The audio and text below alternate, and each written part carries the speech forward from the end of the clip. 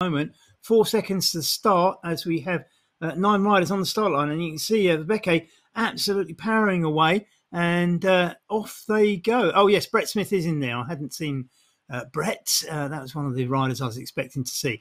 Brett in the West London jersey there, the blue and white hoops, and he's sitting back a little bit as they go in that first corner. Everybody round quite safely. A little bit further, there's some great little features on the visuals. And Jeff Deloney from New Zealand has crashed on one of the corners. You saw the red light up there. And Jeff's now a little bit behind towards the back there. And Kay there from the United States, of course, married to Homer.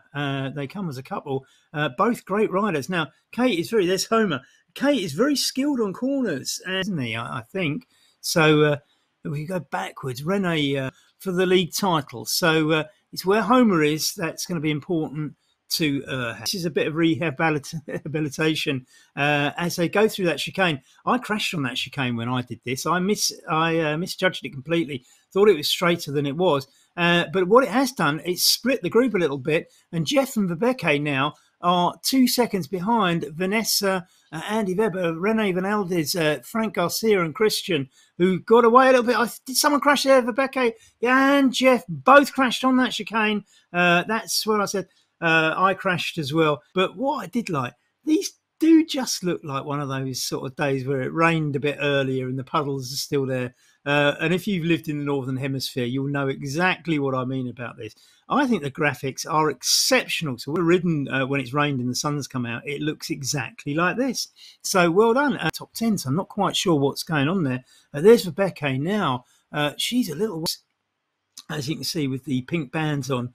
And Andy, a new rider. People who make these courses enough. Lapping a rider there, you see the rider silhouette and gap back to Sebastian. And, oh, look at that view. I thought there was going to be a crash at the moment. This just tells you how good the graphics are, though, doesn't it? Look at the speed as you actually see it from the cyclist viewpoint. Great camera work. Thanks very much, Kathy, for doing this. This is superb. This is the chicane. I didn't like this one. I crashed on it. Taken superbly, steered round on the racing line. Much better than I managed it when I was doing the preview video, if you watched that. As we storm ahead, and what a view this is. Christian Weber now putting the pedal to the metal and to make up. Working as a trio, they could do it, but working together despite being teammates. But nevertheless, Verbeke making the bridge up to Frank, I think. She's a strong rider, and I wouldn't put it past her. You can see her in the little inset there, absolutely focused on making this gap. She's going to do it. She's going to get up to Sebastian, isn't she? Not quite see Christian ahead of him, though. And up, she's on lap 5, goes past that rider who didn't start, enters lap 6. Andy Webber uses the power up. Now, this is the no corner crashing one. You can see it's pink. And somebody in front is using the power plant. And that looks to me as Andy Webber's catching him.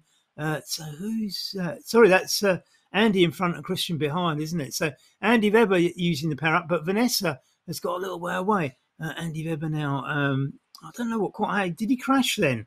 Sorry, I must have missed that. He's using the power up now. I wonder if he was using the corner one and it ran out and he got caught out on a corner there. I have to say I missed it. Just a reminder, in the lap, she'll be on lap 6. Andy Webber now catching up. And it's Christian using the power up to get away from Andy. But Andy's not having it. He's fighting back all the way. Vanessa still out of sight. But is the gap growing? 6 seconds. It's closing down. A kilometre to go. This is going to be very tight. Vanessa's going to have to work very, very hard to fight Christian off. Christian has put daylight between him and Andy Webber, though. It's...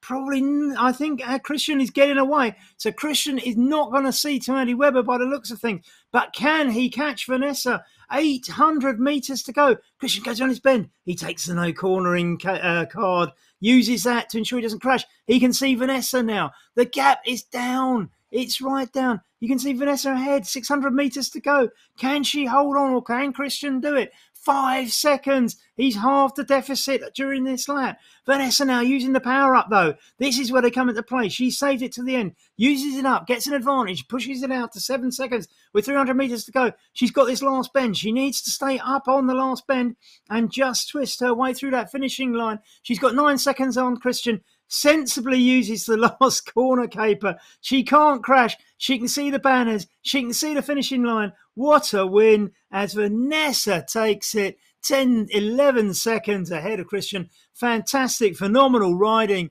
Now Christian just coming in. Andy Webber behind him. And Christian there crossing the line as we see Andy coming in third. Sebastian next.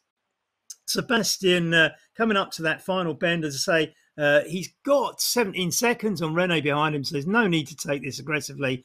Just stay on the bike, under the banners, and pass the stranded rider on the first on the line. We're not sure who that was. Homer Thompson just using a power up there to get away from Andy Evans and clinch some extra points. I don't think Andy's responding because the gap's going out a little bit. Homer just hitting that last bend, needs to be careful.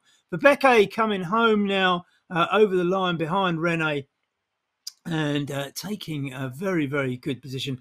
Homer now, and Homer has beaten Erhan by 4 places as we see some of the West London guys come back. Brett just playing his corner caper as he comes home, and as we see some of the other riders coming home. Lisa Snell, great to have her back, and well done on running the marathon, Lisa. Looks like you're in fine form.